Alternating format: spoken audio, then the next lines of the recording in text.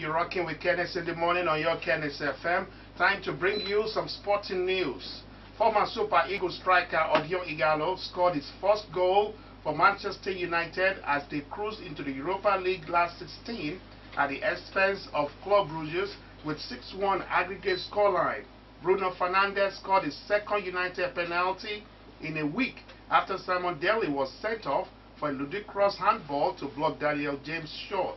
In other words, Espanyol beat Wolves 3-2, Ajax defeated Getafe 2-1, Arsenal lost 2-1 to Olympiacos, Celtic lost 3-1 to Copenhagen, Inter Milan defeated Ludogorets 3-1, Basel piped APL Nicosia 1-0, Cargen drew 1-1 with AS Roma, and Malmo FF lost 3-0 to Wolfsburg. With all the results, Olympiacos, Wolves, Getafe, Roma, Wolfsburg, Basel, Inter Milan, Bayer Leverkusen, Rangers, Lask, and Copenhagen have been qualified for the last 16. The draw for the last 16 will take place today, with United able to face any of other teams left, including Wolves and Rangers. Super Eagles and Club Brugge star Emmanuel Dennis has been ruled out of Nigeria's 2021 Africa Cup of Nations qualifying matches against Sierra Leone next month.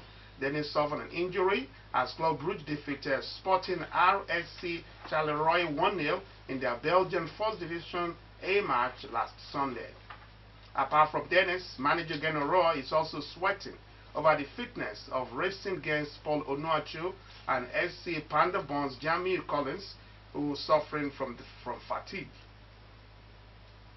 Also, Super Eagles holding midfielder Wilfred Ndidi will undergo a late fitness test ahead of Leicester City's Premier League meeting with Norwich City today.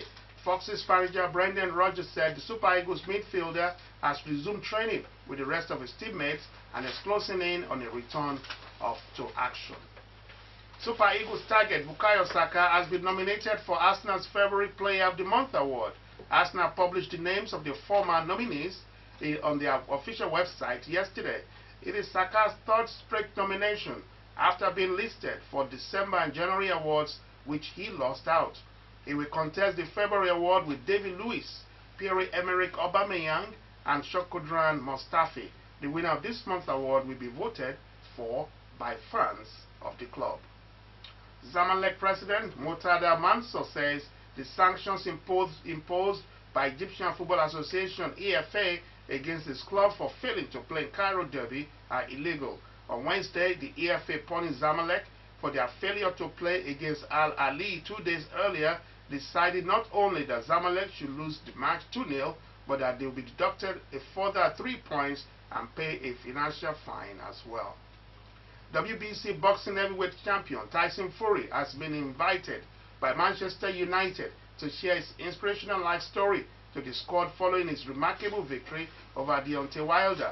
Fury is on top of the world at the moment after his 7th round victory over American heavyweight rival Wilder last Saturday in Las Vegas, and United are looking to him to provide insight into how to battle back from the brink. The Red Devils are asking Fury to come to their Carrington training base to give a speech about his battle with depression to becoming heavyweight world champion. Manchester City manager Pep Guardiola has warned his players that the job is not done yet after City's 2-1 shock win over Real Madrid at the Bernabeu on Wednesday's Champions League first leg round of 16 clash. City came from behind to claim a famous 2-1 win against the 13th-time European champions. It was positive news for the City after the shattering blow of their ban from European competition. Liverpool are close to knocking Manchester United right off their financial perch after posting a record-breaking annual turnover of £533 million.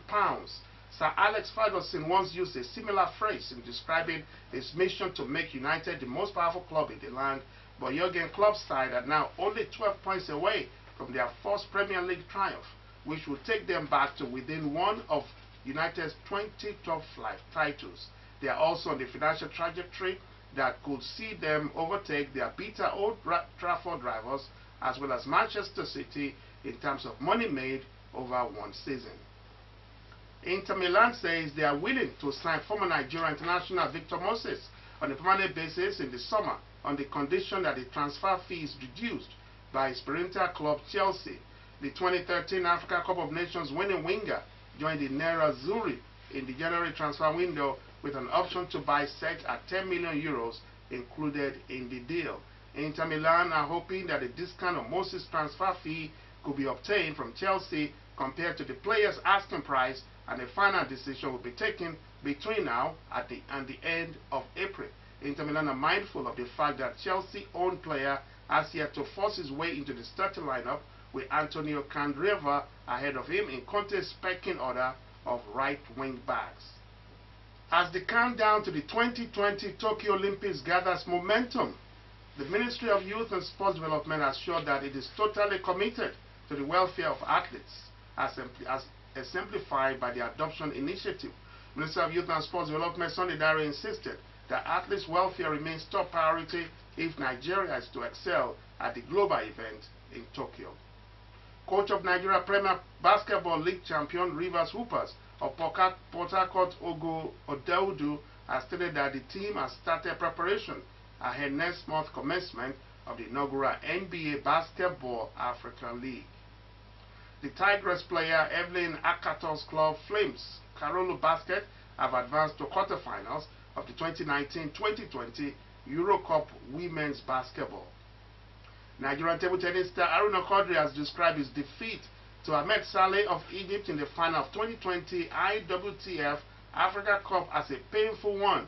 The world number 18 was stunned by the 40-year-old Saleh, who claimed the historical win after winning the 4-3 in Tunisia on Wednesday.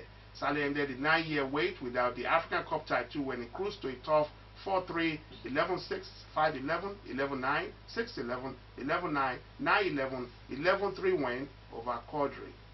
World number 2 Rafael Nadal stepped up his bid for a third ATP Mexico Open title with an impressive display of serving and shot making to beat Serbian youngster Miomir Kekmanovic. The Spaniard hit 20 winners as he kept his hopes alive of regaining the top ranking with 6-2, 7-5 victory over the 20-year-old to reach the quarterfinals at the Acapulco Hardcourt tournament.